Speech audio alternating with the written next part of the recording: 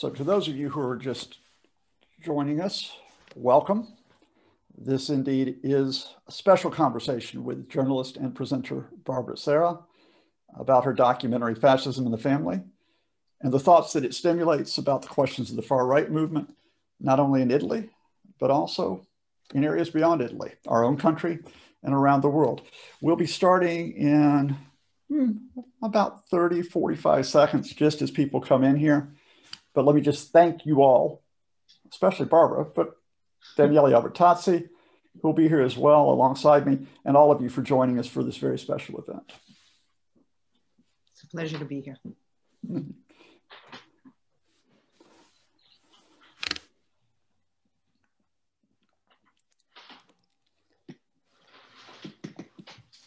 Well, okay, everybody, thank you again.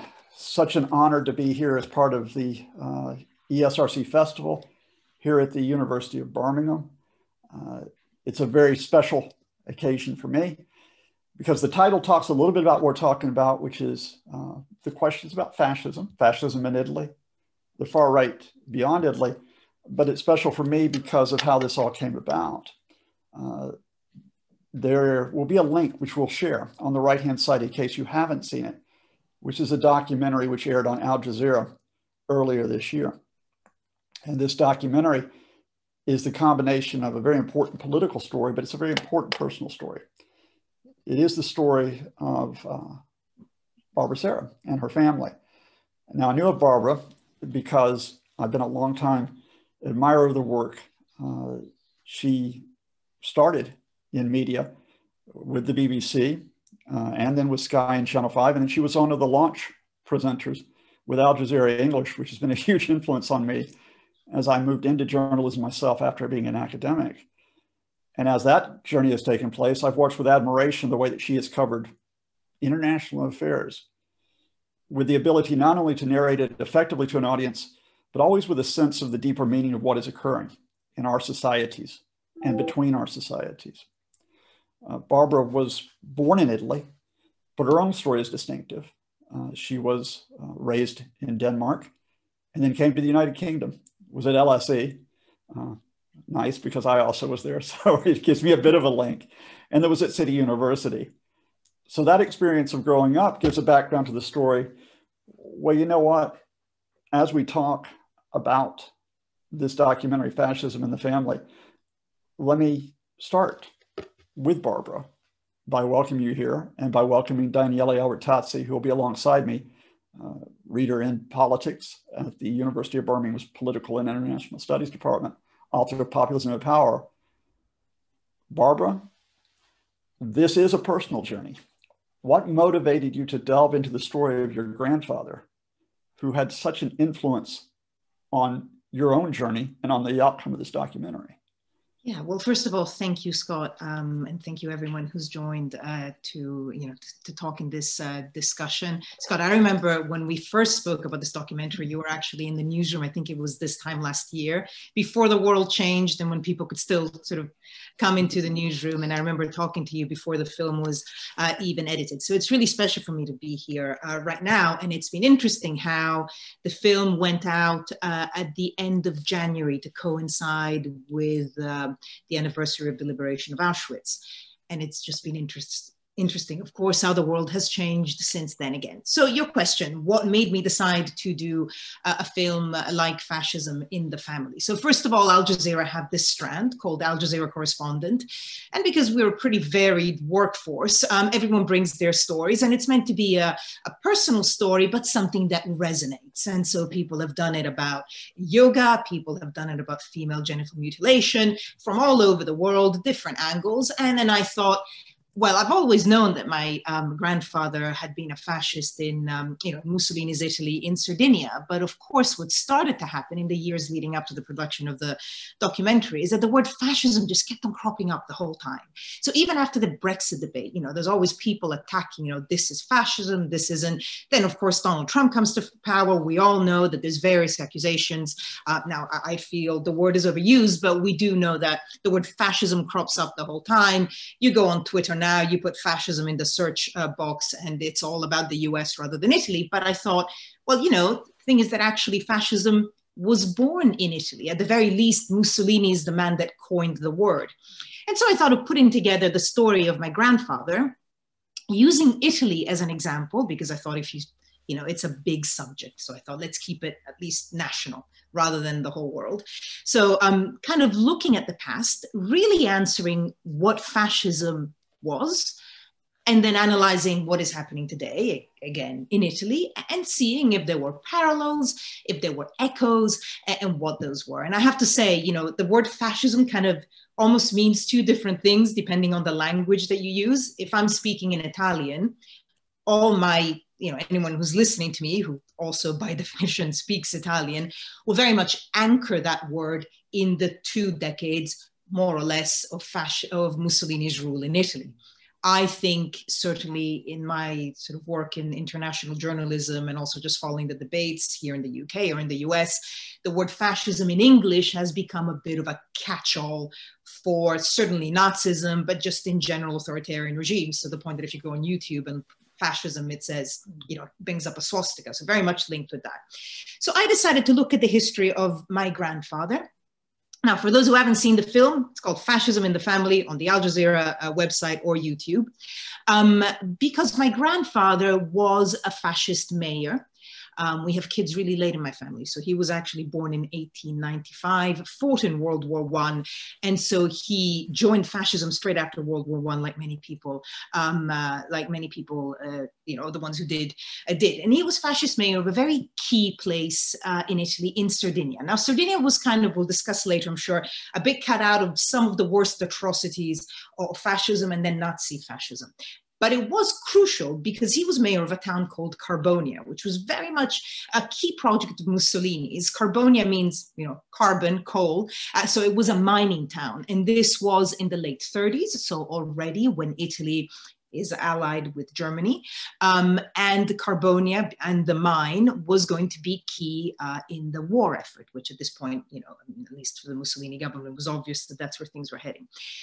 So I did a lot of research on that side, and then tried to link. So I'd say the documentary is kind of a third, the historical stroke personal side, and then always linking it to what is happening in Italy now. I interview some amazing people. The most amazing of all is Liliana Segre, who is a senator for life in Italy, and she is also a Holocaust survivor. So she was 13 when she was deported to Auschwitz with her dad. Her dad died and she came back. And she's very much in the years since, especially since the 90s, she's kind of become almost Italy's conscience in many ways. And she's a senator for life and has been speaking out. So going through, all history really is personal, and I focus on my personal story, but it's a story that in one way or another is echoed by very many Italians. One thing, I'll stop talking now, but one of the things that's really a lot surprised me. And I always like to remind people, I left Italy when I was 8. So it kind of worked both ways.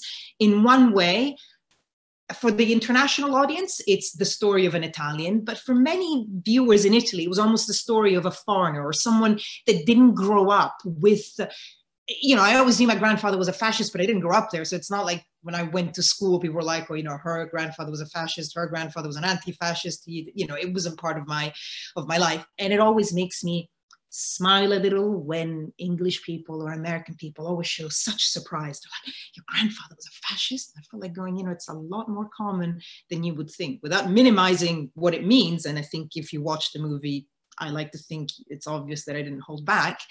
But I think the first thing to remember is that, fascism took hold in Italy for 20 years. Yes, of course, there were anti-fascists. Of course, there were people, especially with the alliance with Nazism, that fought against it. But it was also something that a lot of people stuck by and believed in, including my grandfather.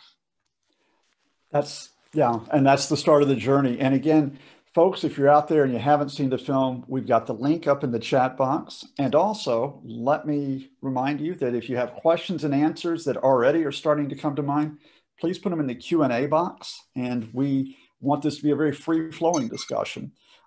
Barbara, I guess I'd like to follow up with one other thing that struck me as I watched the film, which is the opening of it. So sort of to link up the personal and the political, the film's got this dramatic opening where you're at a rally of Matteo Salvini, the Italian leader of the League Party. And it's this dramatic moment of this energy that this rally has generated. And you're picking up on that and talking about these people adore him. But then you mentioned that some people don't. And that's when you bring up this notion of, and you're careful to express it, the notion of the far right. Fascism is anchored in the 20s and the 30s. But as you're experiencing this in the Italy of today, what can Italy learn from that period, or how is Italy navigating that period in the terms of far right politics? And I guess more importantly, what can the world learn from that navigation? Yeah, so listen, that's a big question. What can Italy learn? I think Italy is an interesting example because some of the divisions and the splits that came from the fascist era in a way are still alive today. So when I meet Mr. far right supporter or extreme right supporter Mussolini's tomb, first thing he tells me is, my father was from the right, my grandfather was from the right. And whenever I speak to people, they'll always say, oh, I vote left because my grandparents are anti-fascist. So I think there's something specific about Italy in the way that those divisions have kind of been crystallized. So, I mean, Matteo Salvini was interesting. I picked him again. I've gone on TV in Italy saying, I don't think Matteo Salvini is a fascist, but I think there's certainly a part of the Italian population that feels a kind of nostalgia to the fascist decades. And I think you could argue definitely, and I do in the film, that there's some little, kind of a little bit of dog whistling, you could say that, to try to appeal to that part. I think the thing that underlines a lot of the far right, if we want to use that word, groups, is the anti-immigration stance. So, and we see that right across the board. So what can Italy learn? I think just to be really clear about what happened. And again, what I said, that sometimes I mean, it's interesting. My grandfather joined, almost don't want to give the film away, but my grandfather joined fascism right after World War I, young man. He'd fought in the war. He was a pilot. He got shot down and got captured, And I think my message from the film would be, look, you can join something when you're young, full of ideology, and then it can mutate on you. I think when things started getting, when I'm assuming my grandfather really started asking questions, that's 20 years down the line. And so my thing would be, look, things happen slowly. So be careful whenever you make that pact with the devil of giving all, of giving power to something that's not democratic and is more like a dictator, like Mussolini eventually ended up being. I think those would be the lessons. I mean, I think with Daniele, we can get more into the details of, for example, the word fascism itself starts from the militias that effectively helped Mussolini. I mean, there would be some echoes of that now. But, I mean, Mussolini was having political opponents murdered. So we're not at that stage in any place yet. But I think the lesson mainly to learn is to try to face up to one's past.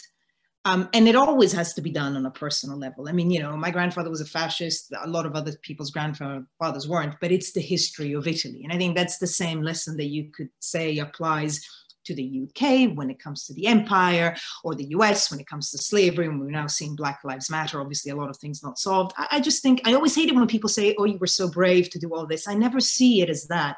I just think, look, the sins of the past are not our sins. The only sins that we could make is to not try to understand what happened and also understand the motivations. It's too easy to think I would never act that way, when it comes to a lot of things. So that's, I think with Daniele, we can get into more the nitty gritty of some of the echoes of the fascism.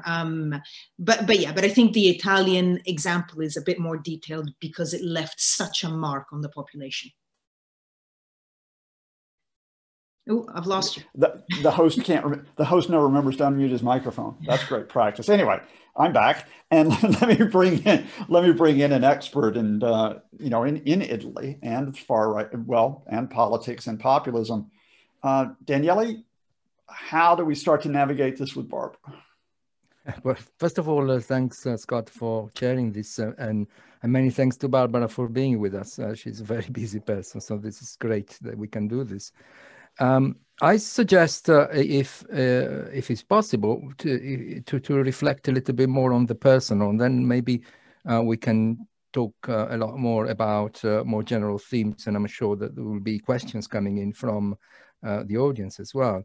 But I found something that was really interesting about this documentary is this idea that, you know, it talks about the past of all Italians, but in reality it talks about the past of all Europeans.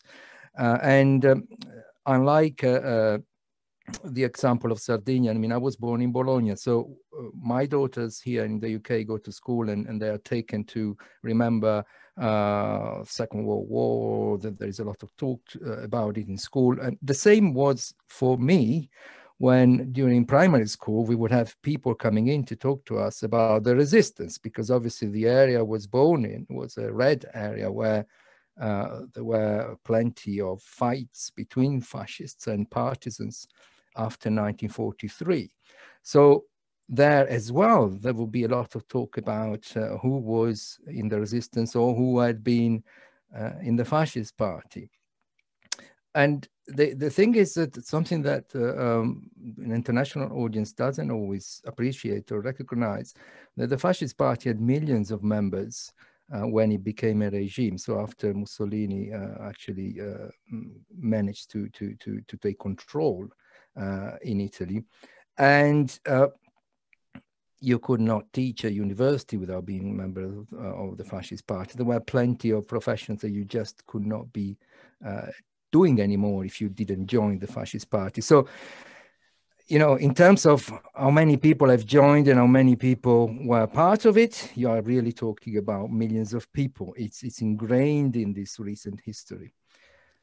And it's also the case, I'm afraid, that there were millions of people who also joined not out of just necessity, which was the case for many of them, but also out of conviction.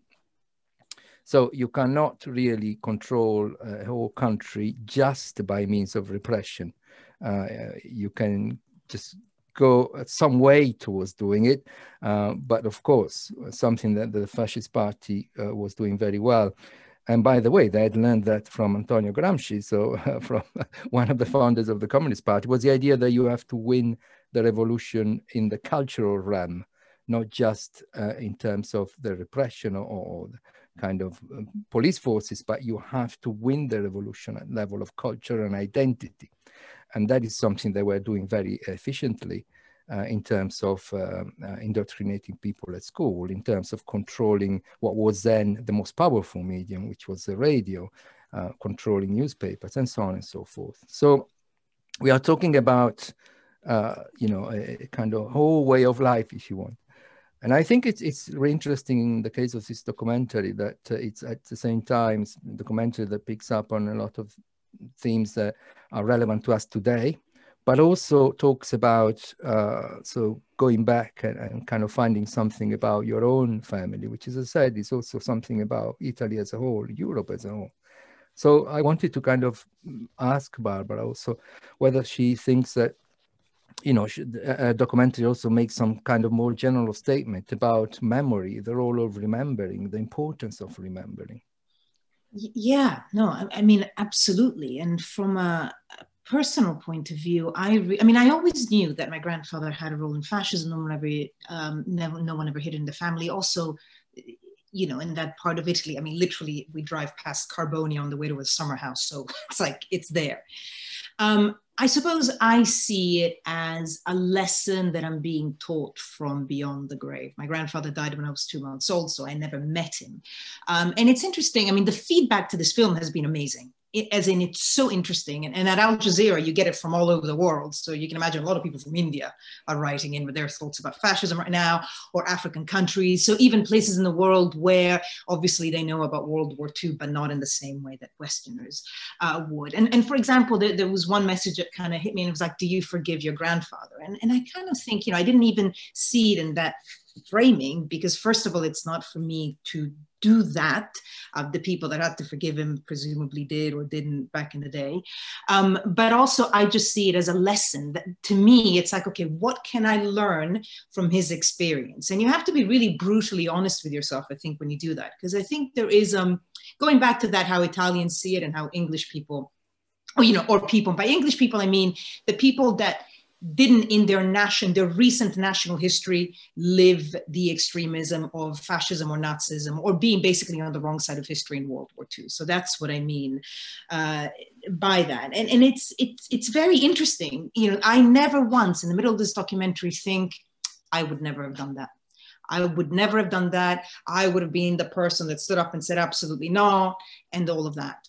Because, you know, I work at Al Jazeera, and I have worked at Al Jazeera for 15 years, and I've got a pretty strong stomach for all the awful things that happen in the world. And there's a lot of dynamics at play the whole time. And I think that's the lesson, you know, and I think we get called to make the big decisions that our grandchildren will remember 100 years down the line. They're not going to be the obvious ones. And Daniele, I remember one of the things that you said, we had a little chat before this, obviously.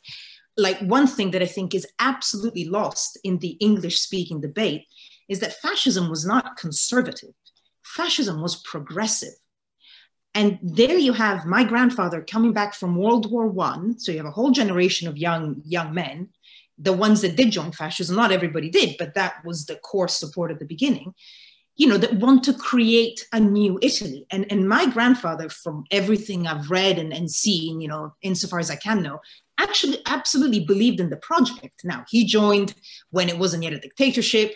You know, the racial laws are passed 20 years down the line. You know, anti-Semitism, for example, was not a key part of the beginning of fascism at all.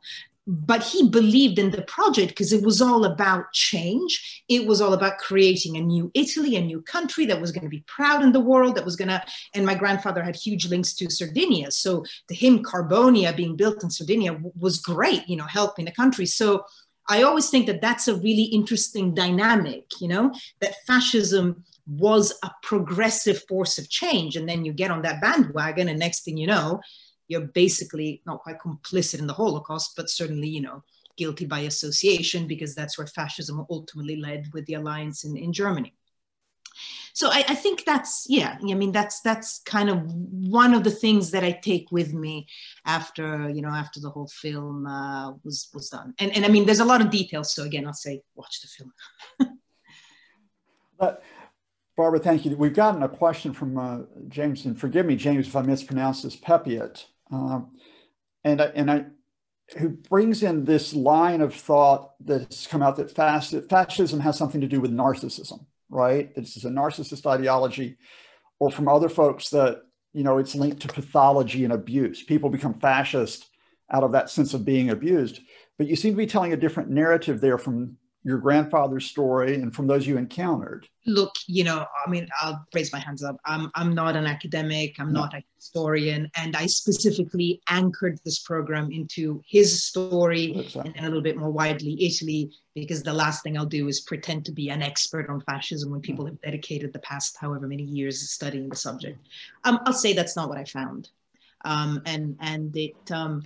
You know, again, if you look at how fascism started, I mean, violence was always at the key of it. So I don't think I would say narcissism.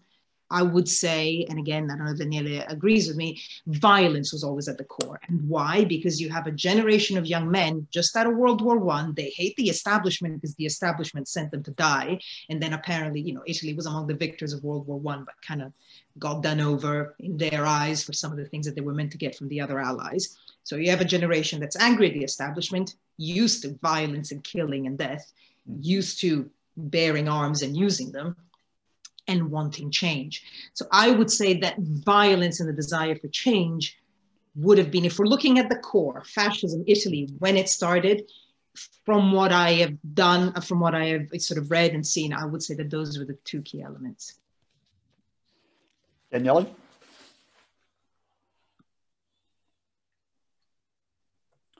Yeah, so obviously there is a huge literature on reading fascism through psychoanalytical even lenses. I point out some of the kind of historical background that I think is really important to keep in mind, and not everybody, especially in the Anglo-Saxon world, is fully aware of this. In my view, and that's why I wouldn't use the term fascism very liberally, I would actually restrict it to very specific movements myself. In my view, you cannot understand what happened with the rise in power of Mussolini if you don't take into consideration very carefully what Barbara just mentioned. It's very important how the First World War ended in Italy.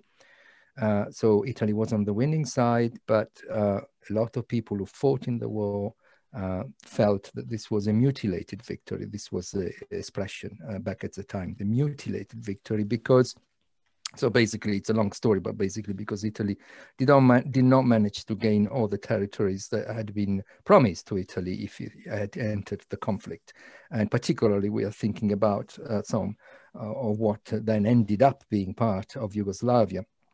For instance, Fiume, the coast in Croatia and parts of what is now what became Yugoslavia that were inhabited by Italians because of the history of the Venetian Empire and the history of Venice. There was a lot of talk about this mutilated victory. There was, of course, a great action on the part of socialists and communists in the period that leads to Mussolini being allowed to gain power, because let's remember that he's allowed to gain power by not just the king, but also by much more moderate forces in Italy. Otherwise, he would never have become prime minister. And it is a process that goes on through time from prime minister to dictator. It doesn't happen overnight. So there was a lot of kind of unrest. And initially, this is what is interesting. Of course, fascism is both revolutionary and reactionary. I mean, harshly reactionary, but also revolutionary, because it takes a lot of ideas and proposals from socialists, including the little known thing of allowing women to vote. So I'm talking at the origins of fascism. So there is this kind of, at the same time, inspired by some socialist ideas, but also used by ruling classes, middle classes, the king, to try and keep a lid on socialist unrest. So all of this provides a kind of important kind of background that I think we need to keep in mind to understand why fascism is at the same time reactionary and revolutionary. And maybe we can go back to this discussion later if you want. And that's one reason why, I would try to use the term fascism and apply only to certain contexts. And I see that some of the comments, people say that there are parallels with Germany. Of course there are, but let's keep in mind that, of course, in Germany happens years later, and in part, the model is indeed Italy. I mean, that's interesting. That's what I really found in my research. And, basically, I'll just explain it briefly. One of the reasons, so there's two reasons I decided to make the film. One, because the term fascism was everywhere. And then also because a couple of years ago, literally everyone in my family kind of died through natural causes. And basically we had to sell various houses and start going through all the paperwork. And my sister and I found a letter from Nazi Germany addressed to my grandfather. Now, because I know my history, I knew that Italy, especially, I say I know my history, I don't mean to offend anyone, but what I have discovered is that apart from Italians, no one really has an understanding of what Italy went through with fascism. So I'll just give you the tiny synopsis. In 1943, because the war is going terribly, it's the Council of Fascism that basically unseats Berlusconi and jails him. At that point, the Allies are coming up from the south. Daniele, please bear with me. I think you meant to say Mussolini. I think you meant to say unseats Mussolini. I like. Oh, who did I say? You said Berlusconi, which oh my goodness, I'm glad it just happened here, not when I was on air. I definitely did. Yeah, he wasn't around. He's not young, but he wasn't around in 1943. So they unseat Mussolini. The Allies are coming up from the south. The Germans effectively invade from the north because Hitler realizes that's going to be the front. So Italy is effectively split in two. So the south, including my grandfather at this point, is under the Allies, so the Americans and the Brits, to the point that actually the Americans put my grandfather in charge of the mine. But the north of Italy is Nazi occupied. And what I find really interesting is that the Italians actually use a different phrase for this. They call it Nazi fascism. So fascism is until 1943, and that often the phrase used for what happened in the north after 43 is Nazi fascism. And the deportations to Germany of the Jews, including Liliana Segre, the senator that I spoke to in the film, happened at that point. So, cut a long story short, I always knew that my grandfather, being in Sardinia, would have been cut out of all of that. And even though, of course, authoritarian regimes are terrible, and of course, terrible things happen under fascism itself, I think, like most Europeans, there is something particularly inhumane about the Holocaust itself. So, you know, yes, I'm not like comfortable or happy about the fact that my grandfather was part of a totalitarian regime. Direct links with the Holocaust, you know, to me, I don't know whether it's just me, but I'm going to be honest about my personal feelings on this. To me, that was a different plane. And so when I find this letter, which was in Germany, so I couldn't understand in German, but I couldn't understand, you know, you see your grandfather's name, a swastika at the bottom, Heil Hitler, you know, that kind of, that hits. And that's why I also decided to make the film, because I wanted to explore. And throughout the film, you know, I bring up at the beginning of the film what this letter is, and then there's the big reveal of what the letter actually said. So why are the Germans writing to my grandfather in 1938, I think? And, you know, that's the big denouement. And I think that goes to the heart of, there's a piece to camera that I do, which is, I think, quite powerful, certainly was delivering it, where I say, look, there obviously is a separation. To say that fascism was like Nazism is a nonsense, because Italian fascism in the beginning had its own dynamic. My argument is, the second that you make that pact with the devil and you give your faith and allegiance and whatever to a dictator, then there's no knowing where that train is going to take you. And in the case of Italian fascists, especially the ones that were in the north, then that takes you along with the Nazism, you know, totally implicated in the Holocaust, and, you know, the people that were deported. I mean, if my grandfather had been a fascist mayor in a northern Italian town, letters would have come saying, okay, these are the names of the Jews, these are their addresses, get the police to deliver them to the train station tomorrow and ask no more questions. So the division between Nazism and fascism, I think, in a way has made the debate in Italy so hard over this, because when I met Mr. you know, far-right Forza Nuova supporter at Mussolini's grave, the first thing he said was, Mussolini was wrong to ally himself with Hitler, but before that he was fine. And obviously I take issue with him on the, but before that it was fine. But it's interesting how he sort of, you know, it's almost like, well, it wasn't as bad as Nazism, so, you know, it wasn't that bad. And I suppose the argument of my film is, well, authoritarian regimes are authoritarian regimes, and once you're on that train, you don't know where it's going to take you. And that, I think, would be the takeaway point that I certainly take away from the film, and I hope that viewers do too. Yeah. Barbara, I've got a bit of a counterfactual, if I may, on that, just you know, from what you found out about your grandfather.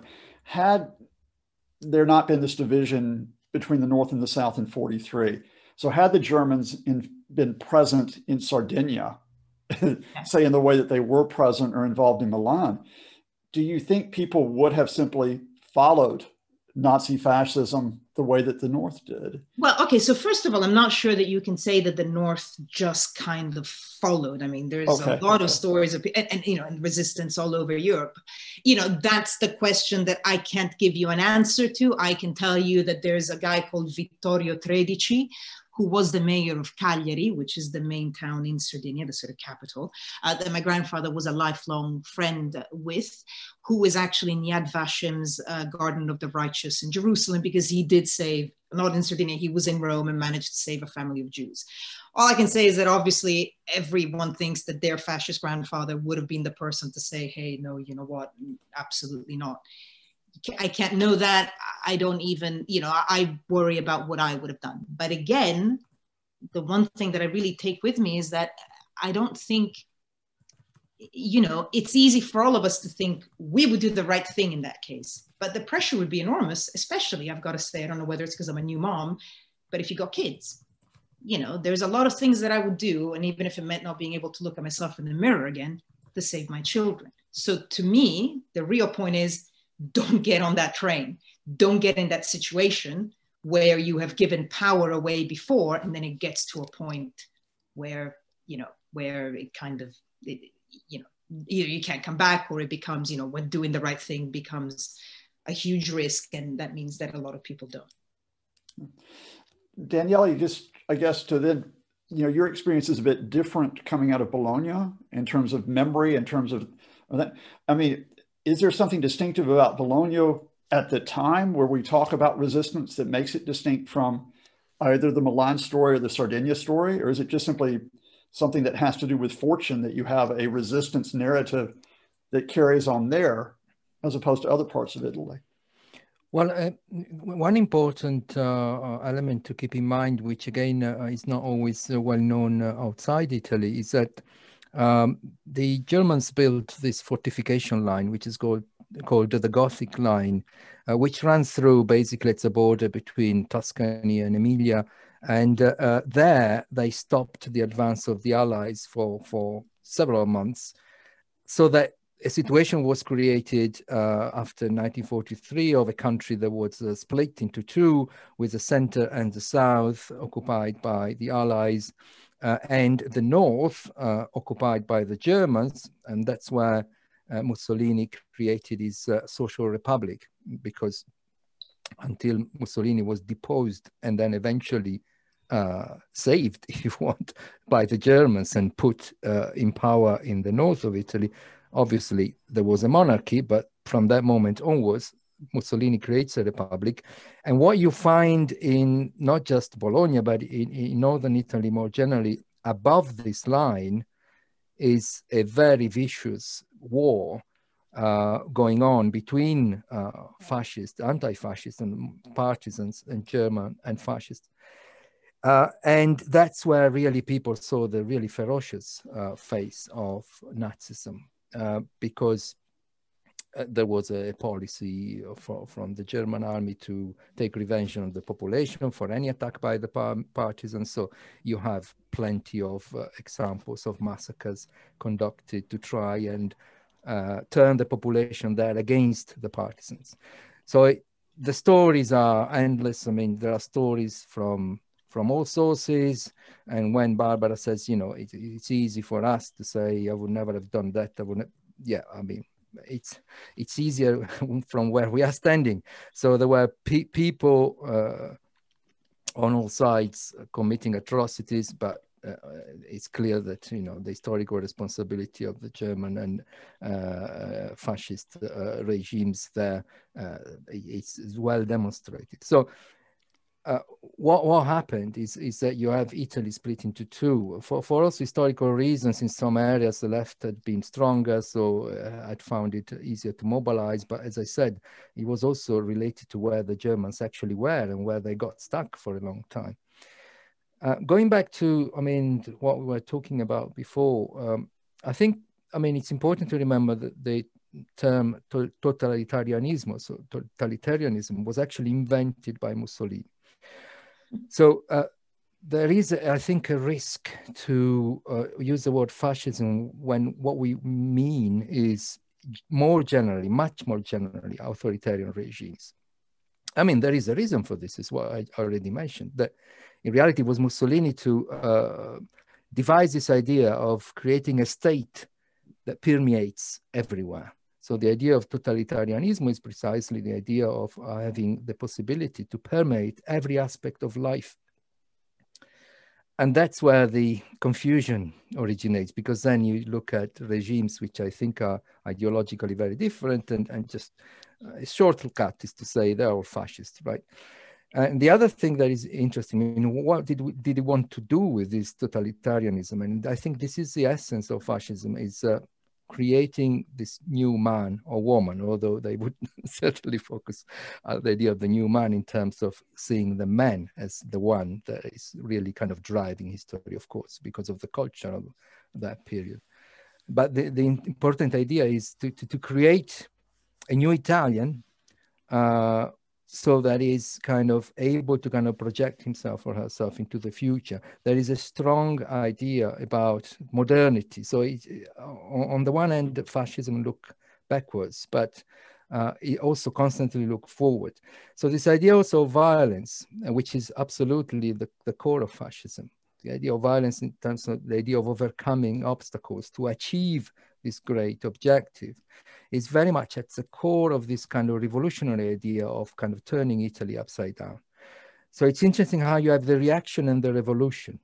And this has stayed with fascism throughout its history, and it stayed with fascists after the war.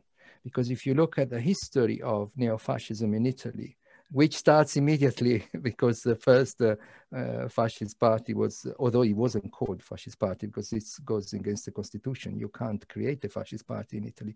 But the first party that was clearly inspired by fascism was already split into these two factions already. So the kind of hyper-conservatives, even monarchists on the one end, and the revolutionaries that were in part inspired by left-wing ideas. And this remains in fascism and neo-fascism in Italy today, because you still have these two factions within these movements. And indeed, interviewing some activists many years ago, I was told we have our worst enemies within our own party. Because the idea was, you know, you have the people who are, yes, totalitarian, and they want a strong state, everything you like, but in terms of the welfare state, in terms of economic measures, they look at the left. And then within the same party movement organization, you have people that are conservatives in a kind of really reactionaries that look at the society which, you know, once upon a time, everything was good. You just have to return to that kind of ideal society. So this is quite interesting, in my view, at least, because it's a great contradiction of fascist movement and the fascist party also in Italy. Absolutely. Barbara?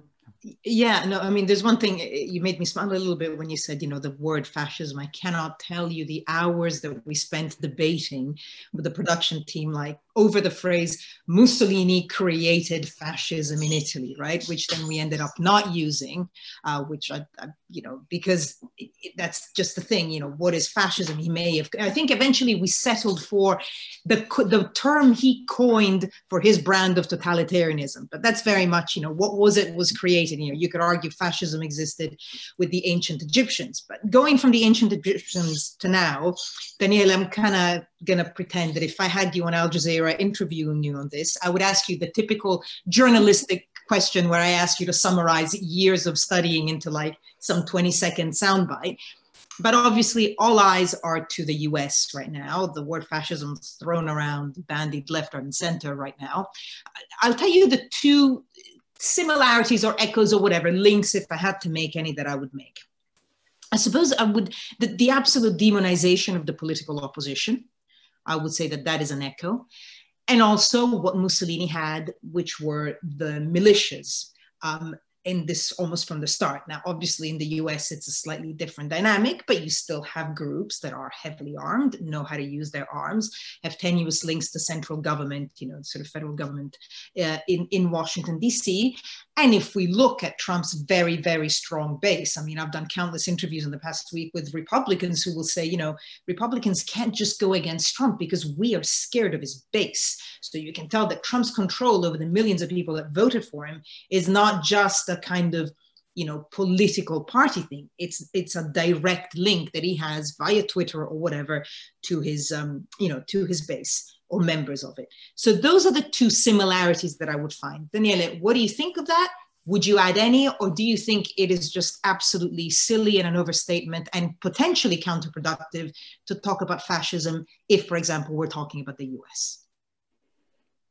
Well, I'm glad I don't have to answer this on Al Jazeera. Well, not yet. I'm going to bid for an interview.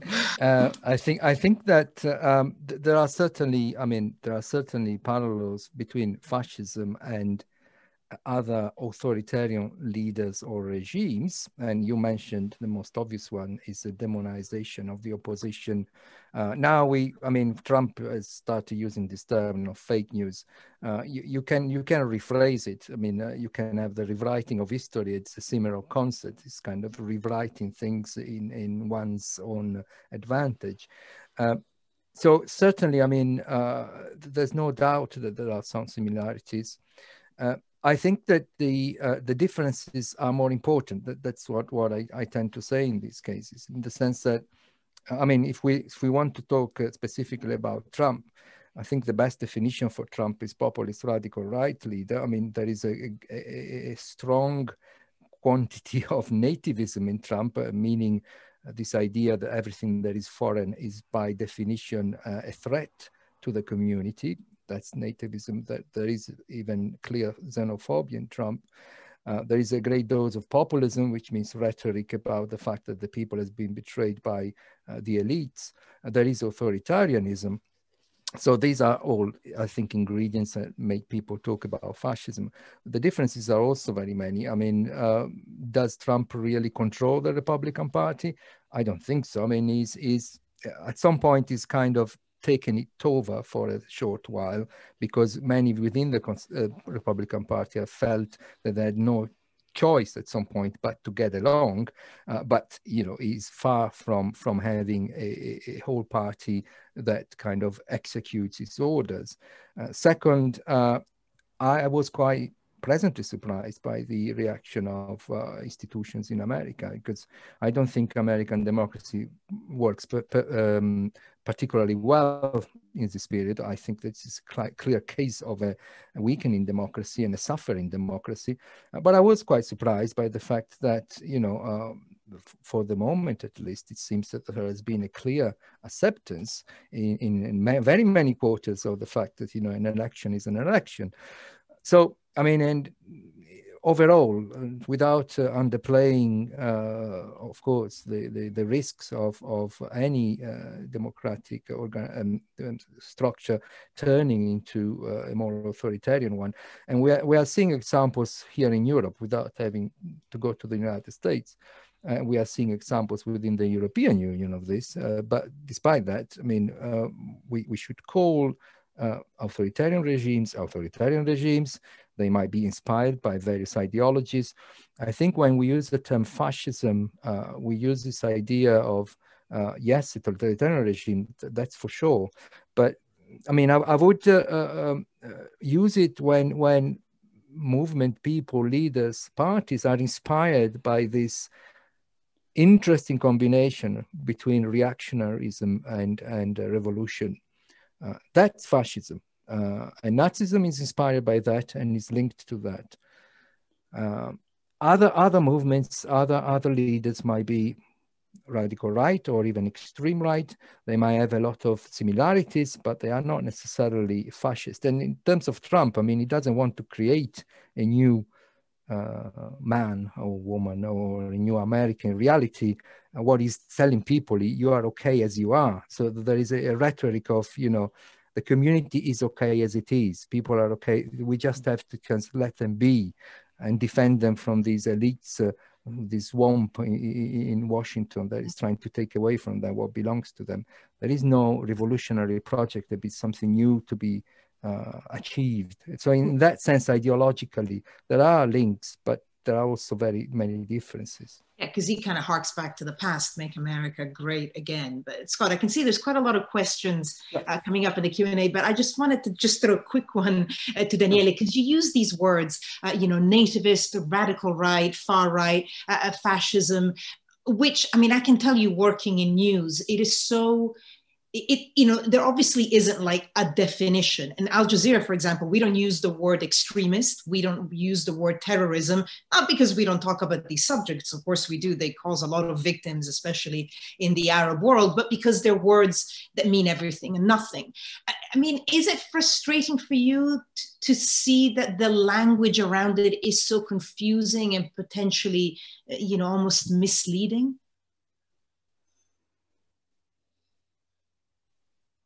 Yes, I mean, yeah, absolutely. But I have to say, the truth is that not even academics agree on all these terms. So that's the bottom line. So nowadays, in the last few years, there's been a kind of wide use of the term far right.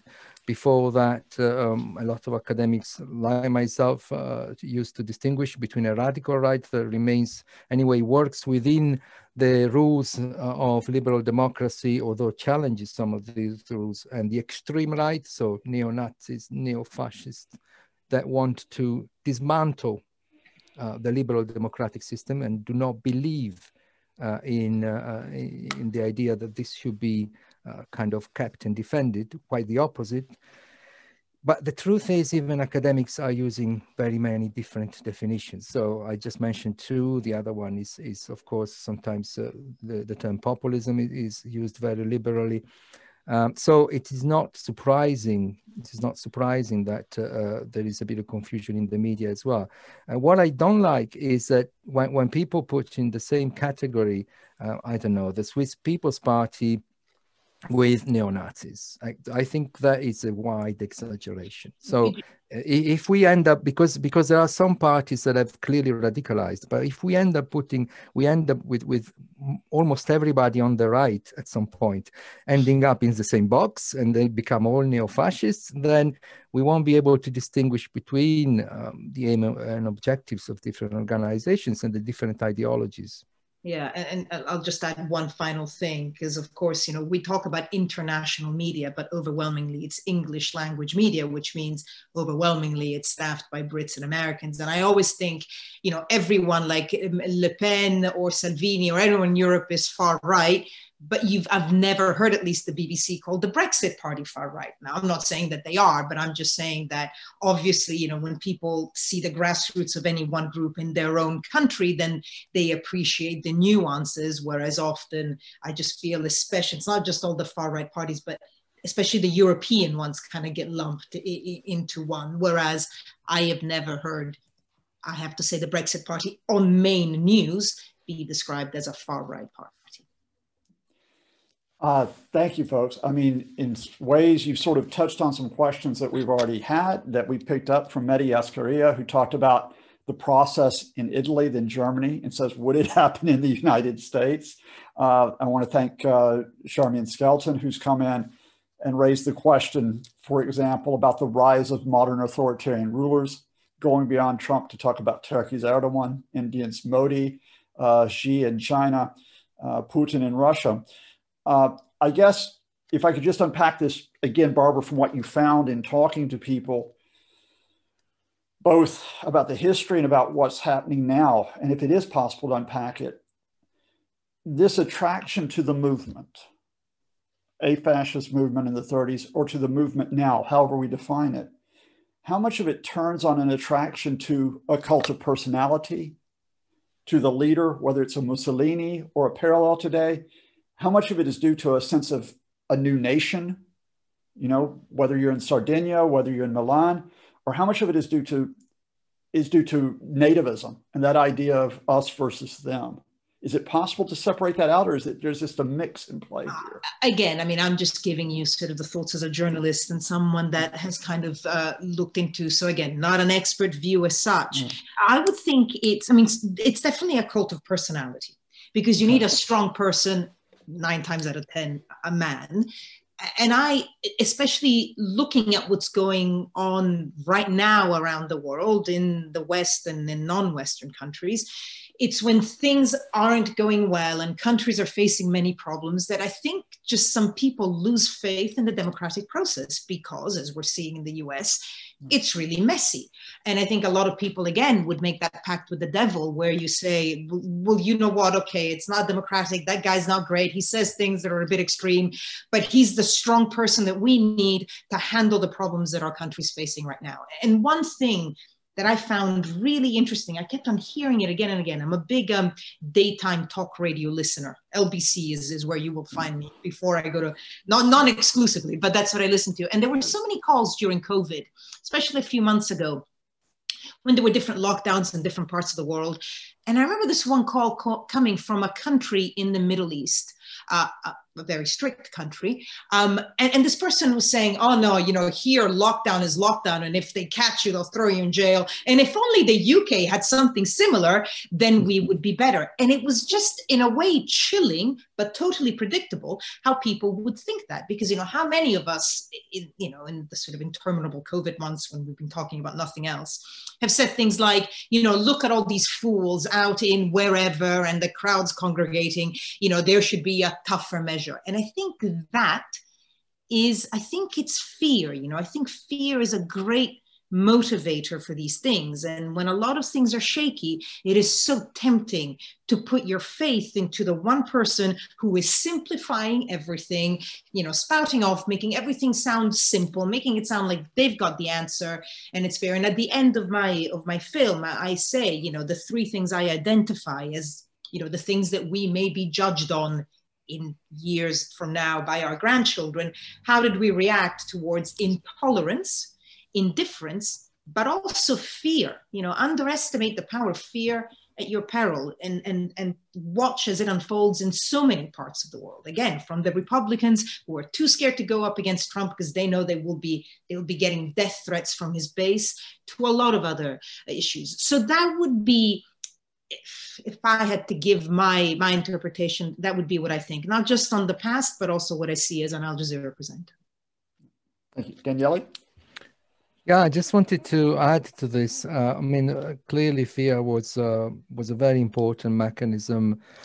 As I mentioned, when fascism step by step emerges as the dominant power in Italy, there is among the middle classes and the bourgeoisie a great fear that the left would take over, and that justifies for a lot of people supporting Mussolini initially.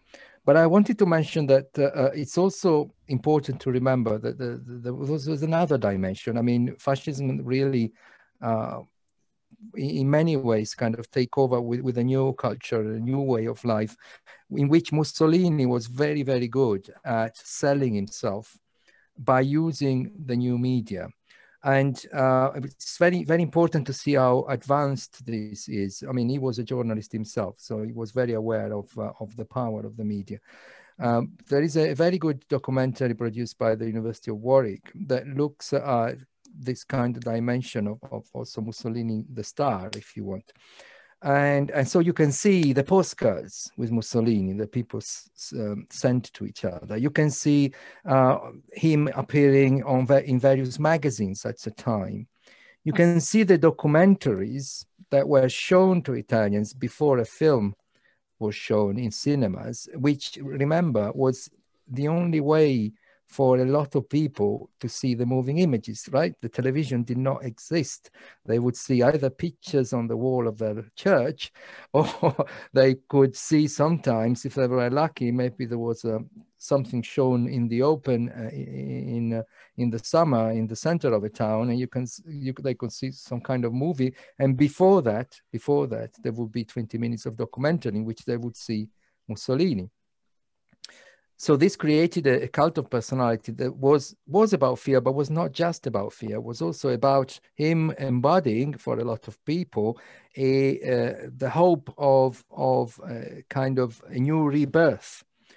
And this worked very well. I mean, he used to receive an enormous amount of letters from people, also an enormous amount of letters from women who were kind of very explicit with him about how much they liked him. He was not just a figure of, so now we look at it from the kind of perspective of the 1940s, after the racial laws were introduced and with the war. But before that, I'm afraid that it wasn't just a story of fear. It was also millions of people who, for whatever reason, bought into this new idea, into this new culture, and for many years felt that Mussolini was the right person to pull Italy in that direction. Something that, by the way, was also believed by the governments of many democratic countries. I mean, he had plenty of support in the UK initially. Yeah, no, absolutely. Although I have to say, the same way that our liberal democracies now support dictators around the world when it's in our national interest to do so. You know, I mean, that's what, and we can sit there and think that's terrible, but we're not going to go to war with every country that, you know, that we have human rights issues with. And I can reel off a list of many countries with which the West are allied because, you know, because it's convenient and in our national interest to do so. Thank you. Barbara, I want to step back into the documentary for just a minute, because you described a very powerful, it is a very powerful scene. It's not you describing it, it just is.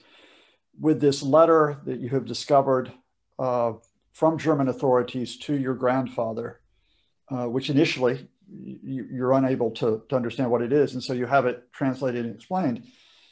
And it turns out that in 1938, he had been involved in a trade delegation. To go to Germany because of Carbonia being very important in terms of coal and what that might mean. And there's just this moment where you appear to be almost struck speechless as you're trying to work through the fact, well, at least this meant he wasn't involved in the excesses of the Holocaust. he wasn't being thanked for that, but still, he is involved with the Germans at some level, which is part of something bigger. And I guess what I wanted to ask you about is, there's a very interesting question from Viviana Sagrado, which is about humanizing the perpetrators, humanizing those who you're studying. Did you feel going through this that you could humanize your grandfather and others that you were studying, or was there still a wall that was between you and their experience? No, I certainly tried to get, I certainly tried to not have the wall there, because if you keep the wall there, it goes back to my initial assessment of, we're all sitting here in our lovely safe homes thinking, oh, we would never do that.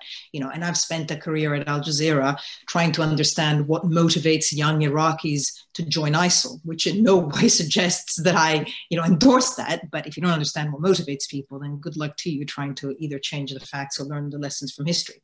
So listen, it was very difficult because, when I say I weighed every word on this, and I'm always careful in my journalism, but here I weighed every word. And the other thing that made it particularly complicated for me is that it kind of had two audiences. One was the kind of international English speaking, and in Al Jazeera's case, truly international, so not just Western, and then an Italian audience. And it had to be like, I knew that some people in Sardinia who knew Sardinian fascism inside out would watch this documentary. I also knew that people who literally had no idea about the history of Italy would watch this documentary. And of course, there's always the temptation of thinking, well, of course, my fascist grandfather, he was the good guy. Now, the research that goes into the doco is maybe 5% of what I found. And by that 5%, I don't include things that I heard from family members, because I think, you hear stories of guards at Auschwitz that, their cleaner says they were great parents. So when I say a lot of the research that was done, I mean, proper research. Now, everything that is bad is in the documentary. I have a full picture, insofar as I can, of what my grandfather's role was and his beliefs, and the afterwards as well. And in a way, there's a conversation, a really honest conversation that I am planning to have with my son, who is now 4, and I'm going to leave it a couple of years before I tackle this with him, who is also half Jewish. And, in a way, he is the only person that I will be completely 100% honest with. Not because I'm withholding, nothing that I'm telling you is not true, but the full and total picture, because this is it's like holding a landmine in your hand. And whatever you say can be used and twisted to, you see fascism, it really wasn't so bad, blah, blah, blah, blah, blah. Mm-hmm. I'm not out to demonize my grandfather, because I don't think that's the story, and I don't think you need to. So I genuinely think, and I know this from a lot of background, that he believed in fascism, comes back from the war. He doesn't even join the Sardinian, they had a kind of national or regional party. He joins fascism straight away in 1919. And I know from letters that he believed in Mussolini. So he definitely has that. I found no traces of any anti-Semitism at the start. Then, of course, the racial laws are passed and the letter comes, and I don't find any evidence either that he stands up against it. But then again, as we say, never got ugly in that way. I get the image of someone that genuinely believed in his land. So he was doing, he genuinely thought fascism was the best way to help Sardinia, it's almost like the Wales of Italy, they had mining, but in other ways, not one of the wealthiest regions. But yeah, that was very, and there's been very few people that I can have a conversation with about this. In a way, I find it very difficult to have it with non-Italians or non-Europeans. Europeans I can have a great conversation with, and my God, the inbox has been flooding with all sorts of stories from Finland to Portugal to, because as Daniele rightly said, Finland, for example, I got a letter from someone because the Finns collaborated with the Germans, didn't hand over their Jewish population, but collaborated with the Germans because they had Russia as a common enemy. And so, someone wrote to me saying he was really conflicted about this because how does he look back at his history? And then I just kind of think, I think our duty is just to truly understand it. And going back to Viviana's question, I think I can really hear you find it remarkable when I say I could not be sure of my own reactions. I don't know, Viviana, I say this as a journalist who's, at Al Jazeera, you kind of see sometimes the worst of people. I think it's too easy to think that we would all just stand up and go against the grain and because you'd have the fear, especially for your children. And that's why it's so key to act before. Things happen gradually, know the tipping point. Don't put yourself in a situation where then you have to make massive decisions that could put your family in jeopardy, have you killed, and all of that. And my grandfather's luck, because he was lucky, was that it didn't get to that with him, because he was in a part of Italy, and I remember one thing that I remember that an uncle said to me, and again, as I've said, I kept the family side out, but one uncle said, yeah, your grandfather was very sad afterwards for the rest of his life. And again, pure speculation, I would guess that if you believe in a project and you really think that this is, that you're part of something good that's moving. I mean, he would have known about the violence nearby. We never found any direct links that he was involved in it. But obviously, that's what fascism was. You'd hear stories, even if it wasn't happening right there. But, and then the creation of Carbonia would have been his crowning moment. Imagine in this area of Sardinia where there's nothing and they build the city. And, like at the film, we speak to someone who was actually a 9-year-old kid when Carbonia was inaugurated and remembers Mussolini in Piazza. I mean, I'm assuming that for my grandfather, that would have been a great day. But then to find out what, in 43, 45, whenever they found out what the Germans were implicated in and all of that, again, I'll never know. But I can understand why you would feel just sad, betrayed. And maybe that's a lesson in itself to all these people that follow these authoritarian dictators. They will betray you because they're lying to you. That's my lesson. Oh no, you're off mic. It sounded emotional. Say it again. That's a pretty good lesson, Barbara. There you go. Take 2. Daniele. Yeah, I think it's interesting, again, that Carbonia gets mentioned. I think to understand fascism, we really need to go back to Carbonia, in the sense that here is a country in which the great majority of people are actually peasants, in which the industry is just at the beginning, in which the great majority of people can't even write their name, and also a country that is in this situation and feels betrayed because it's paid a very high price in the First World War, and a lot of people think nothing or not enough is coming back for it. And here is a movement that says, there is a way forward. There is a way to move forward with modernization, move forward with finding against the glory that we used to take for granted, move forward in terms of growing, move forward in terms of industry. This idea of the future, I think it's very important to understand this. And so yes, Carbonia, so create a city in a few weeks in the middle of nowhere, but also draining the swamps in Tuscany and creating huge areas that could be cultivated, where once upon a time, the real swamps, not the metaphorical ones, were. So this idea of very quickly moving towards a future that in other countries in Europe, people could already experience, it's very important to understand the kind of feelings of that time. And changing the matter, I mean, there is no absolutely doubt that fascism is inherently racist, because we can see what has happened with the events in Africa and what people also used to say about people there. However, for many years, fascism is not specifically against Jewish people. That's a fact. There were plenty of Jewish people in the fascist party at the highest level. So it is racist in the sense that, for instance, if you look at what Italians say, as I said, about their colonial adventure, it's quite clear that they put themselves above many other people. But initially, Mussolini is not against the Jewish people. In fact, he was commenting very negatively about Hitler because of that. This is not to say that, of course, the guilt is there, and it's a massive events that happen from the end of the 30s onwards. There is absolutely, no attempt to kind of forget them. Not only people were taken to Auschwitz, there was a concentration camp near Trieste, which is called the Risiera di San Sabba, that many Italians don't even know existed. And I'm afraid the people were killed there, not in the numbers, and so not comparable with the kind of the scale of a place like Auschwitz. But the scale in itself is not the only point. The point is the idea of that this was itself a concentration camp and an extermination camp. So all I'm saying is, people could have joined. In fact, a lot of people have joined fascism and stayed in it for many years without having any negative feeling for instance, their Jewish neighbors. This also happens much later.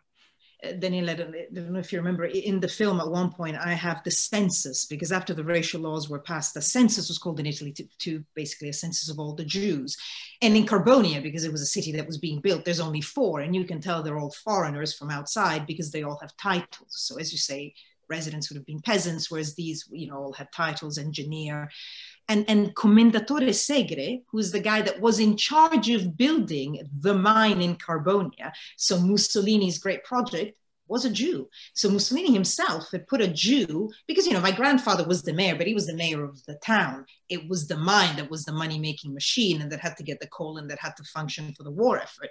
And Mussolini himself had put a Jew in that position. And presumably, if the town was ready in 38, he must have done that in 36, 37. So already when there's an ongoing alliance.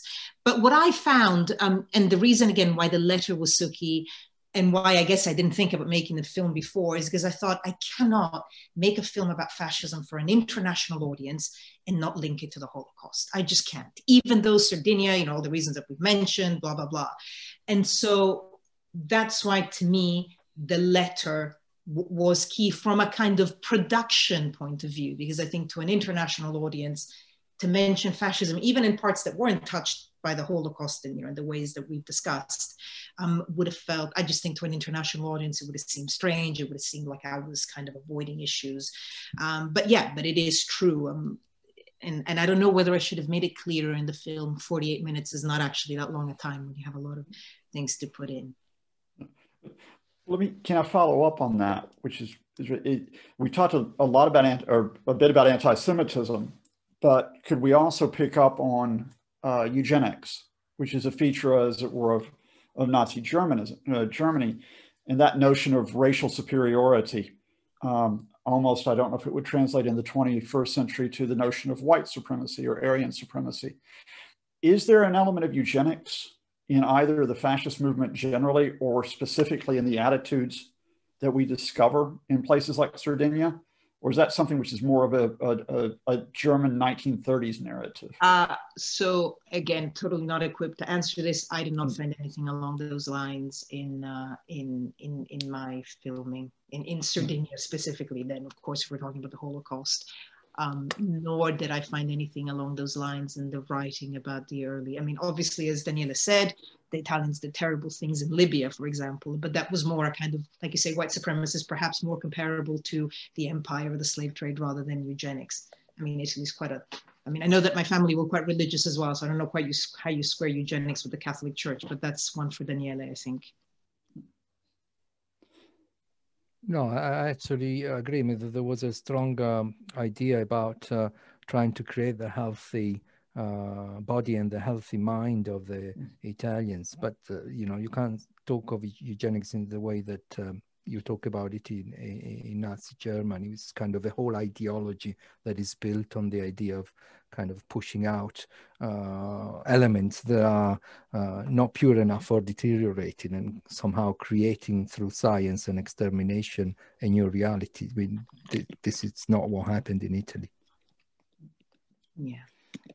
Barbara, before we sort of come up to the big picture from what you found and so on, I just picked up a question here. In fact, a couple questions as we go to finish, but there's one which has come from an anonymous attendee, but which just asked about your personal and professional challenges in making the film. And I think it's something I was trying to think about in navigating, parallels. If I found something very challenging, which I did when I found out my great-grandfather was in the KKK in America,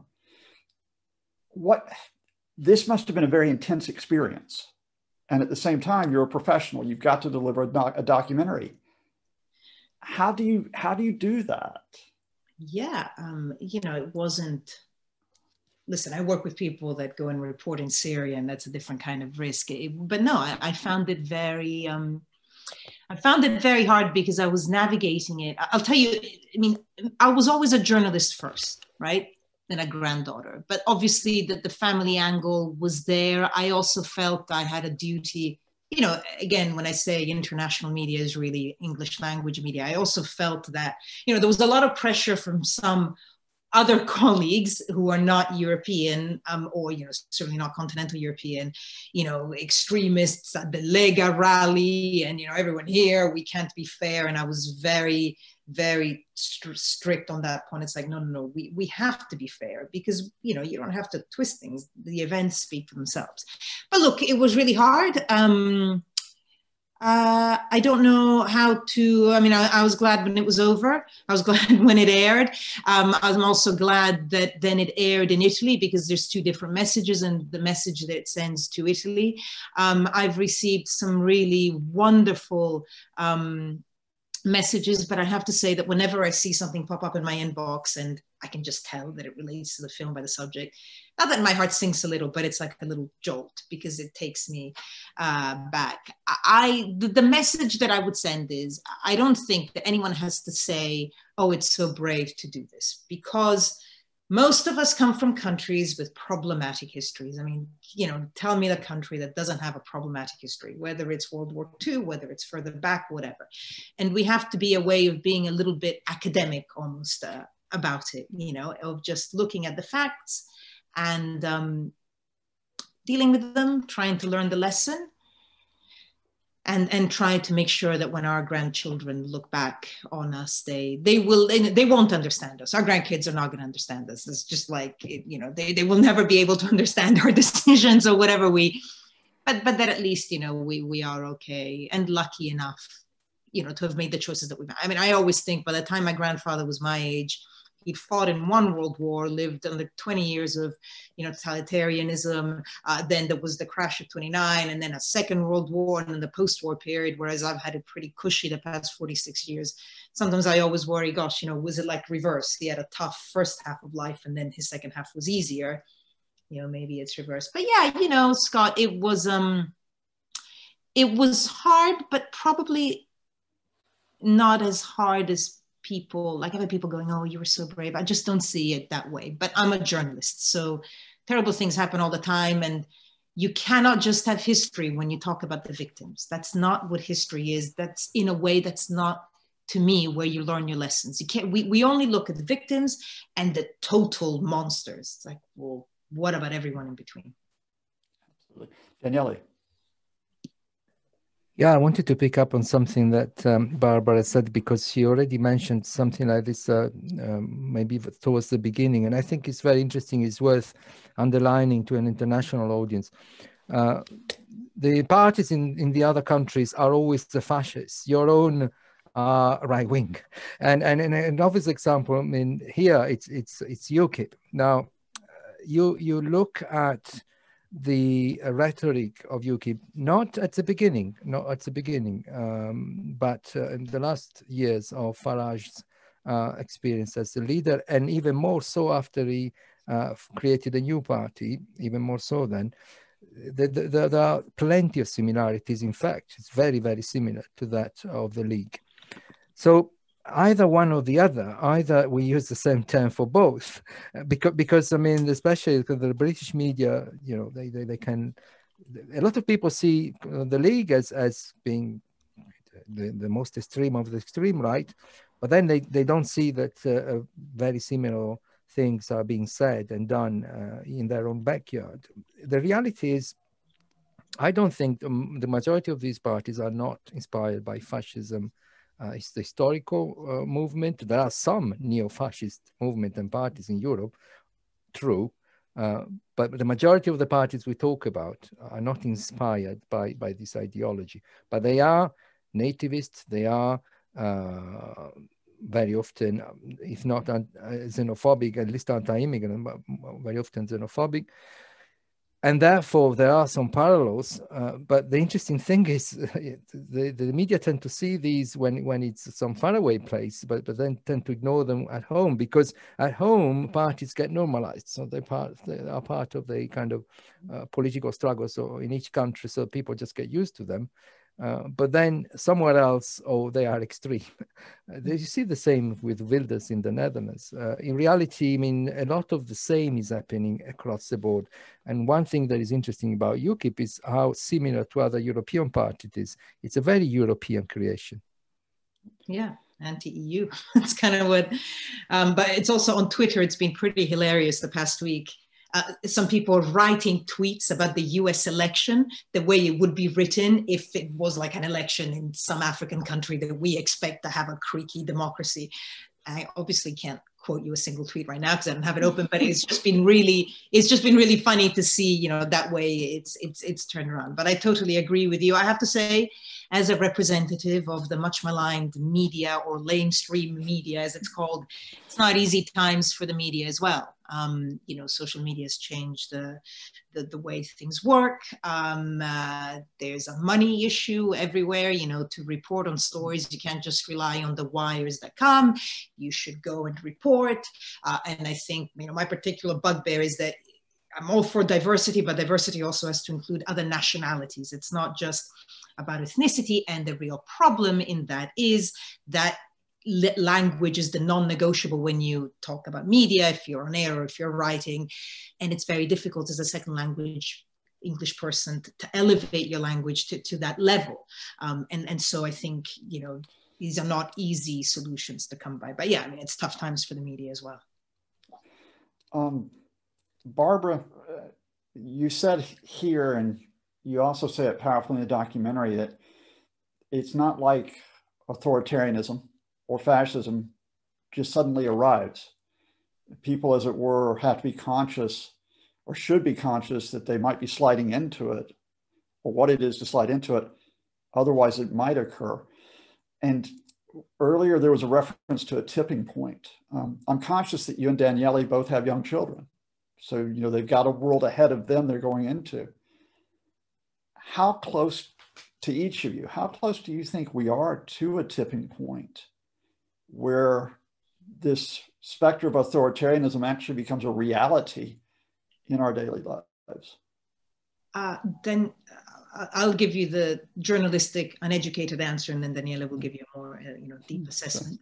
I think we're still, don't quote me, but still a way away. I think the level of education, certainly in the West, that people have. I mean, yes, I know that there's a lot of people that treat whatever comes down their Facebook feed like it's the, you know, word of God, but I do think there's a level of education, a level of having traveled, you know, and people, I think the thing about fascism is that you kind of subsumed your identity to this bigger project, whereas we live in the age of individualism now. So I'm not quite sure how long that would last. So I like to think that we're still a little way away, that we're not at the tipping point. But of course, you know, figuring out when the tipping point is half the game, isn't it? Fair enough. Daniele. I don't know whether, you know, it's I need to be more scared of things like climate change, of the crisis of democracy. The list of things that I'm scared about when I think about also about the new generations is very long.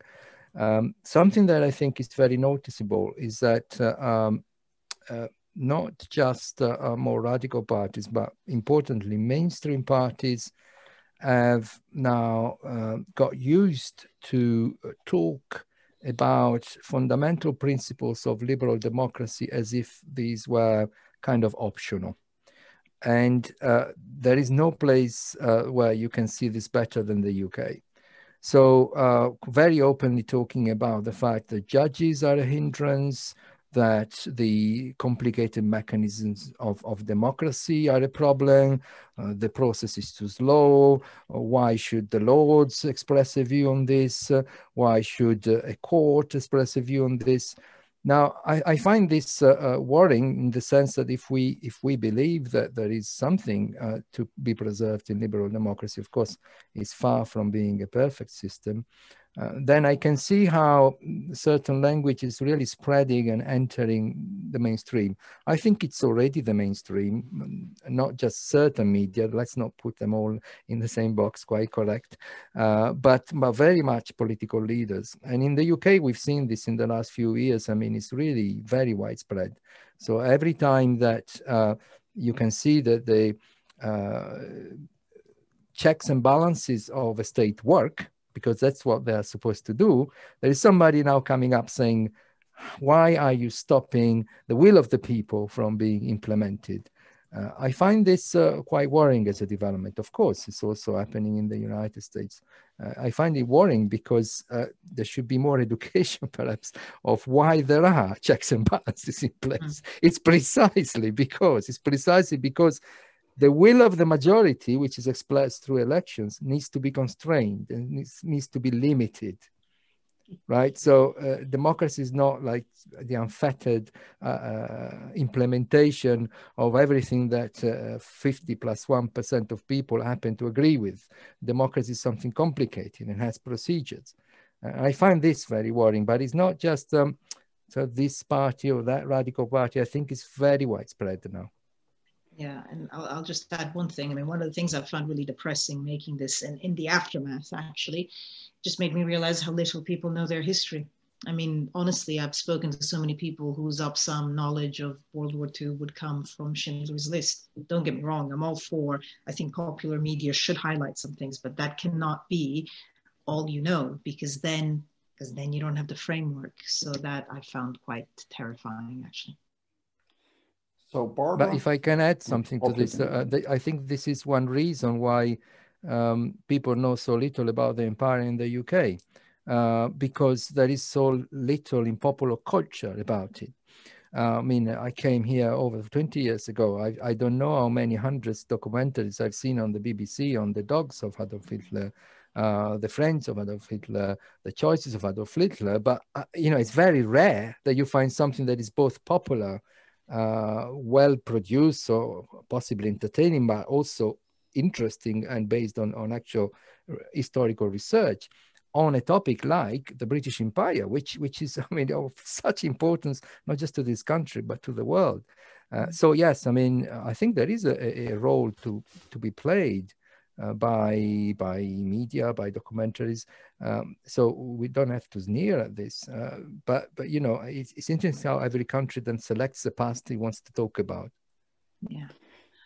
So Barbara, before we go back to the world of Donald Trump's Twitter feed and Brexit and whatever yeah, is happening, general fun stuff that's in our news bulletins right now. Yeah. Yeah, and the other fun stuff. What can you leave us with for either a bit of hope or a bit of caution? Oh gosh. Well, first of all, I saw a question from Charmian Skelton about education cannot be seen as a shield against authoritarianism because people in Germany were educated as well. And believe me, Charmian, I'm not in any way saying that, for example, Trump supporters are uneducated or Salvini supporters. That's not what I meant. I suppose and again, I'm anchoring it to Sardinia. The people that I spoke to that remembered that time do say that. It's like, look, we didn't have knowledge. We didn't, you know, the people in Sardinia, the poor ex-miners, for example, that I spoke to, said that they didn't know the world, and they felt that now that their grandchildren have seen the world, they wouldn't be taken in quite the same way. So that's kind of what I based my comment on. So listen, I just wanted to thank everyone. Scott, you for having the idea, Daniele for all his knowledge, because it's been great talking to someone who, you know, is also very interested in this topic, and everyone who joined, because I'm really genuinely touched that you would take, you know, 90 minutes out of your Friday afternoon to listen to this. I'll say one thing: the movie came out at the end of January, and I had this whole amazing promotion tour planned, and then, you know, COVID happened, so I didn't promote it the way that I would have wanted to, of course. So I would be really grateful if, you know, if any of you choose to see the film, which is Fascism in the Family, either on the Al Jazeera website or on YouTube. I'd be very grateful if you could, I don't know, tell your friends or spread the word or put a post. You don't have to, but it's the kind of message that I think is resonating right now. And, you know, that's kind of why I did it. And I think, you know, it's an important topic right now. Not cheery, but, you know, hopefully worth it. So thank you. So folks, while we're waiting for Barbara's next documentary, whatever that might be, we will definitely Fascism in the Family on YouTube and Al Jazeera. We'll make sure that the link goes out. And indeed, next week, we'll make sure that the link to this recording will be available on University of Birmingham social media channels, so you can go back through this. So those who couldn't be here today, please tell them about it. But before we head off, my thanks to all of you who've been there in the audience, those of you who have asked questions. I'm sorry if we didn't get to your specific question, but you have stimulated a lot we've talked about. My thanks to Daniele Albertazzi, my colleague in policy at the University of Birmingham, for bringing his expertise and insight into this. And Thank you, Scott. Most of all to Barbara for bringing not only her expertise and her insight, but her humanity into this and into everything she does. It truly has been a pleasure, Barbara, to work with you on this. And as I said, I hope it's not the last project that we have the chance to. Well, I hope that one day soon I can actually come and see you guys in Birmingham when we can do this face to face. But Zoom has been, it's been a good way to get around that. Anyway. Well, I would say I'd buy the coffee, except Daniele has better coffee than I do, so we'll let him Italians, do the we're not going to let an American buy the coffee. Yeah, fair enough.